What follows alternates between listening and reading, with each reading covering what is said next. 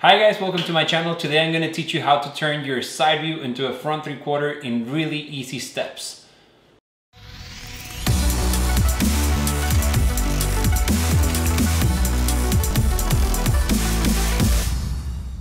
For this video, we're going to rotate that car without dealing with perspective yet. Perspective is very complicated. We're going to cover a lot of other videos about perspective, but for now, this is the cool thing, that we can go from a side view to a 3/4 without dealing with perspective. Here we have the side view, and what we want to do is just rotate it. Again, we're not going into perspective like this or like that or like that. Like, we're just rotating it flat. So we're going from this view to that view.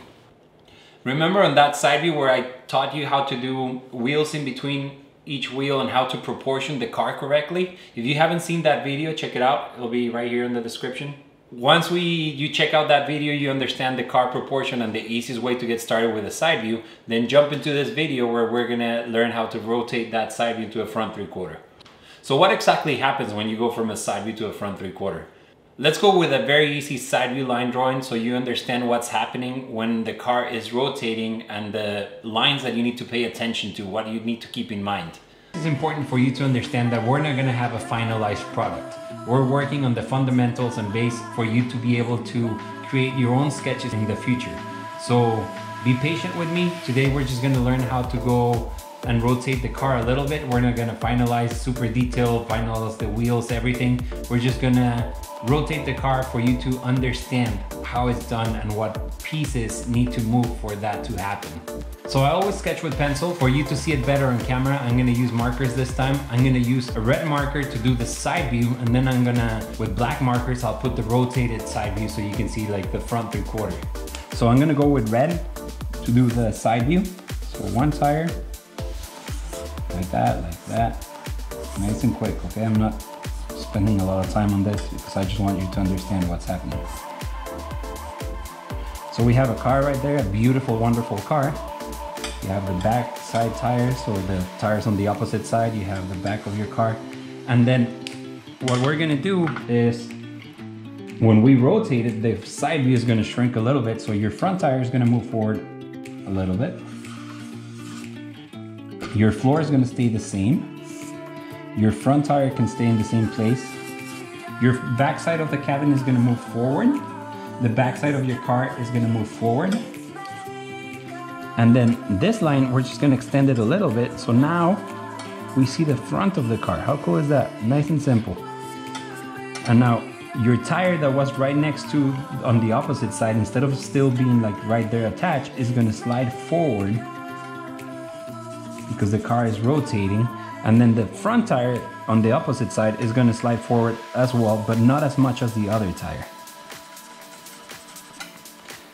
Right?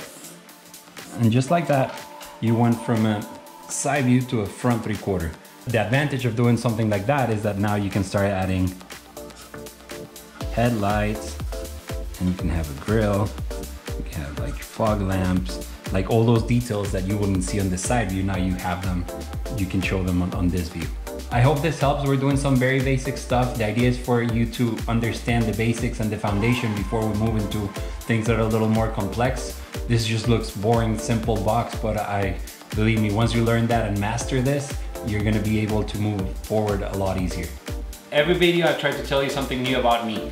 The first time I showed up to the Art Center College of Design Gallery, I was blown away by the things I was looking at.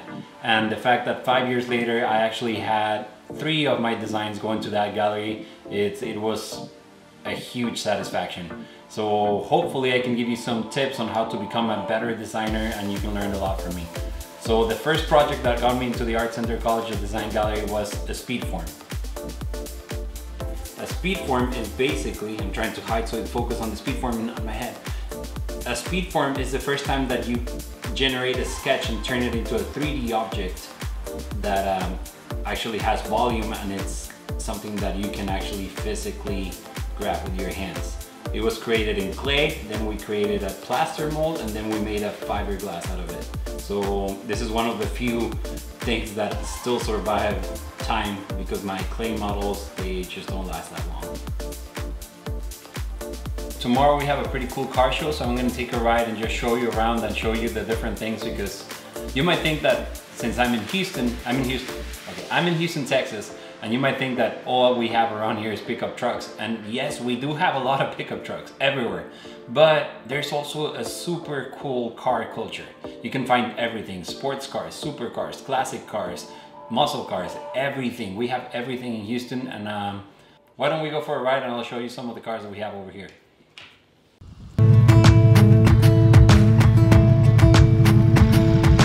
Jump into the car on a Friday night. I wanna drive with you.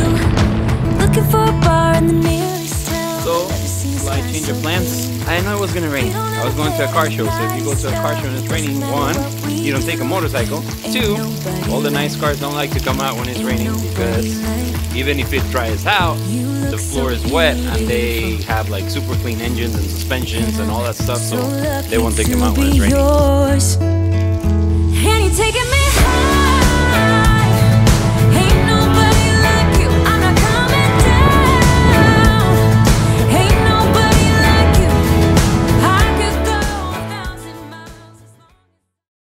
Okay, so I thought nobody was gonna be here because it rained, but apparently it cleared out and we have some cars. So let me show you. This is Woodlands Cars and Coffee.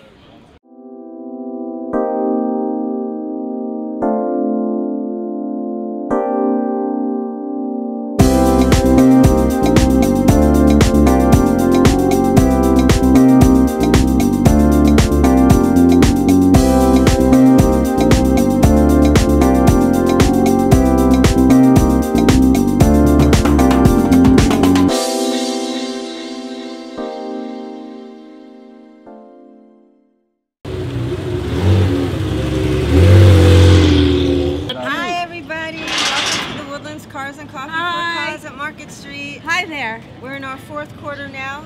Everyone who brings a car makes a donation, and the charitable organization for the 4th quarter is Canopy Memorial Hermann. It's a cancer survivor center. Hey, I'm Amanda. I'm the manager at Canopy. It's a cancer survivorship center on campus at Memorial Hermann. We're only one of 2 in the whole state, and we provide free programming and services to cancer patients and survivors and their families, regardless of where they receive their treatment from. So thank you guys for having us out. Thank you for coming out. Absolutely. It's a fun time, and thank you, Rodrigo, for being Yeah, here. thank you very much. Nice cars. Good. And what I'll do is I'll put a link of everything that they're talking about and everything. I'll put it on the description so you guys can see it. Thank you everybody for being out here for such a great cause. Thank you for Thank you, coming. Dana, for always inviting me. Yes. And here's the people that is hiding behind the camera. They don't want to be bothered, so we won't bother them. We won't film them. We just leave them alone, okay? Every picture he's in. Give me your picture face. I have a picture face. Yeah. One cool thing I've been noticing since I started these videos, it's really good because it reminds me what it is like not to know a subject and struggle with it. So doing these videos has reminded me, like when I started sketching, you get intimidated. You see someone else's sketches and you are like, those are so good, how can I get that good? And really, besides watching videos, practicing, it's time. There's nothing you can do about that. You just have to put in your time, sit down, sketch as much as you can, and you'll get better every time. Even today, I do a lot of custom renderings for clients, and I feel like each one I make is my best one. So the next one is gonna be my best one, and you keep learning from that previous one. Another thing that I've noticed is that I watch a tutorial about how to make a video, and I start doing it, and there's a bunch of other tutorials that don't make sense to me. But once I start doing it, I run into some trouble. So once I start doing it, the important thing is start doing it. Then you realize, you know what, I'm stuck here. How do I solve this problem? And that's when you go into the tutorials and you realize, oh, now that makes sense. So now I understand why they're giving me that step that didn't make sense at all. So that's why I'm trying to teach you all different basic steps like line weight, line drawing, proportion, all those things that you're gonna be like, I don't need that, and you skip that. And then later you're gonna be like, well, my lines look good, my coloring is good, but my proportions are a little bit off. So that's when you go back to that video, you kind of relearn that again. And the more you do it, the more, it's kind of like when you watch a movie over and over again, you get like those subtle things that you didn't get at the first time around. So this will happen again. I think it is important. Right now, if a tutorial doesn't make sense, just click in the one that makes sense to you. But I'm pretty sure you're gonna be coming back because that's what's happening to me, and you get so much out of that. I would love to see how after watching this video, you sit down and get sketching. On this channel, I'm going to teach you everything I know about car design and car sketching, and I'm going to include many other subjects, interviews, design schools. So if you haven't subscribed, please click now, and that way you will hear from me every week. I'm going to come up with a new video to show you something different. Thank you for watching. See you guys next week with another video.